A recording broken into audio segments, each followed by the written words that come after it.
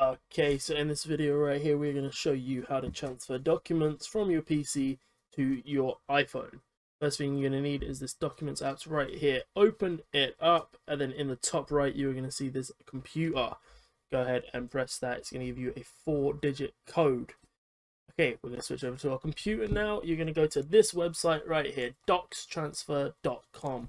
You're going to go ahead and put in the code that you have on your iPhone, and it's going to do this establishing local connection. It's going to pop up with something on your phone saying connect to the computer.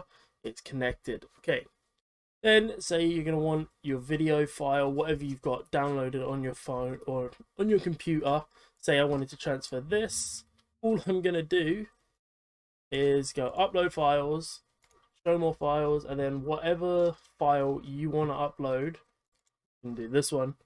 It's going to upload it to the file. You're then going to come to your phone and you're going to see that it is on your iPhone. We'll switch back to the iPhone and I'll show you how to save it to your camera roll.